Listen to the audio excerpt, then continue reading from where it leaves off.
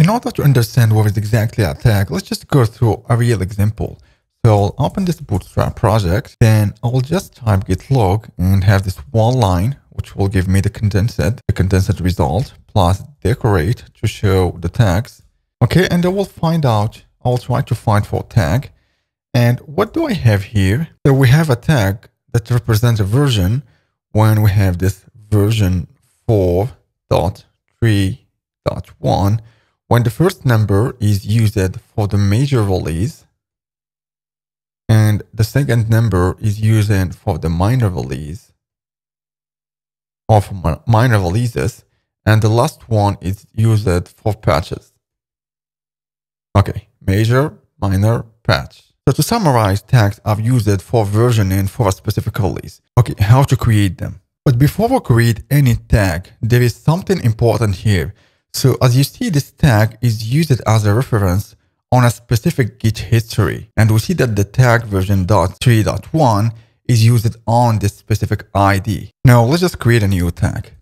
Okay, I will move to another project, which is with Apollo. And to check if there is any tag on this project, we'll just type git tag.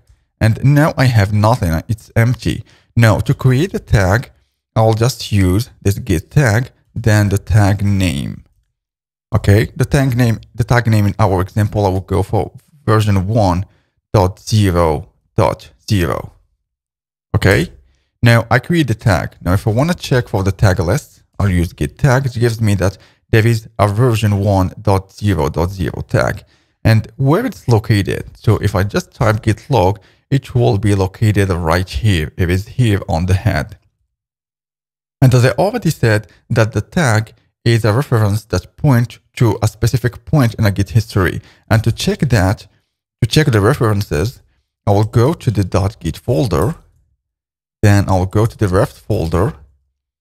And I have a tagged folder right here. Let's just open that. And as you see, it creates a new file, version 1.0.0. And if we just open this file, I'll just use cat. And you will see that there is an ID here. So this is a reference. And if we use git log, you will find out, and use the search, you will find out that it's a reference, there is a reference into this commit right here. Let's just return to the folder. Okay. Now, let's just show the log again, and I will use one line to condense the result. Now, I want to create another version, but at this specific position. Let's just remove this one line. And I want to use from here to here, for example, from here, I want to create a version, or at this specific position, I want to create a version 0.0.9. Okay, let's just select that. And I will use git tag and another option, which will be used for annotated tags. And you will see that I can add a description for this tag. And I'll use the name of the tag. Let's just go for 0.0.9. Then I choose the ID right here. So I will create a reference to this ID. Now it just pop up this to add a description, and I can add just any message. So this is a new version or whatever. Okay, and I can save that. Now, if I just type git tag, I will have another version. And if I just type git log, you will see that I have another version right here.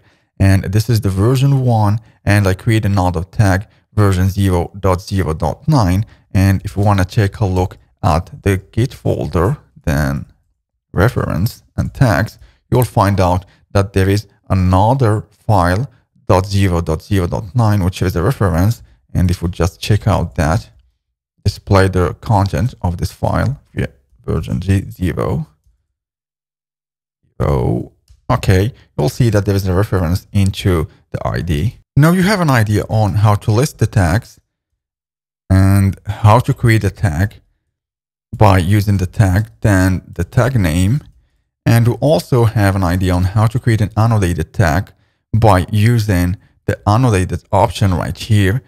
Then the tag name, you can use any tag name you want. Now, how to delete the tag? For example, for this one, I want to delete it. So to delete this tag, you just need to use git tag, then -d, and the name of the tag.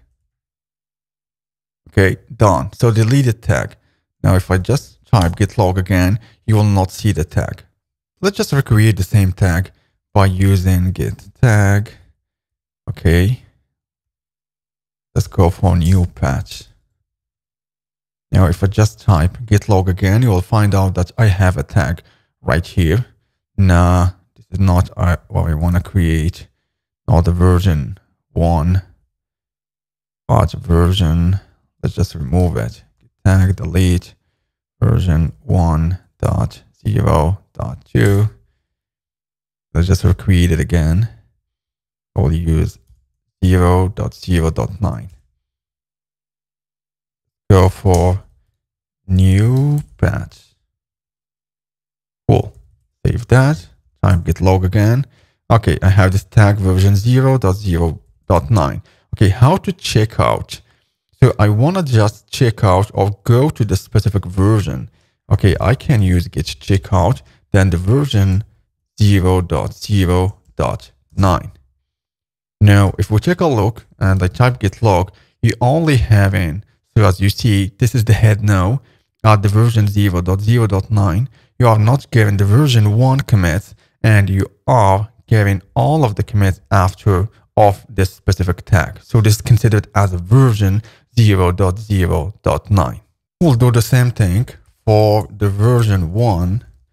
Okay, I'll use version.1.0, and you'll see that now if I just type git log, you'll see that the head is now at the version.1.0.0. So you can switch version and go to any version you want. To push the tags is straightforward.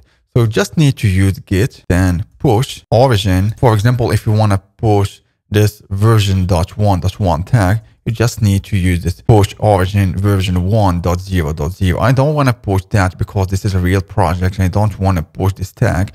And to push everything or all the tags, okay, for example, if you want to push this 0.0.9 and all of them, you can use git push and this hyphen 2 times, then tag with plural, not singular.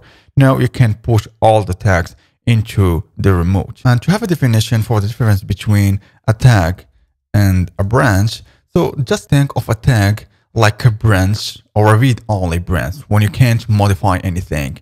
And the branch is the line of development, because branch can be merged with another branches when you can do commits and do changes and everything. But this is not the case for a tag. A tag is just used as a reference that can point to a specific point in the history. So in this case, we'll just define a one part. So we'll go to this point to define a tag. So use tags for versioning for specific releases.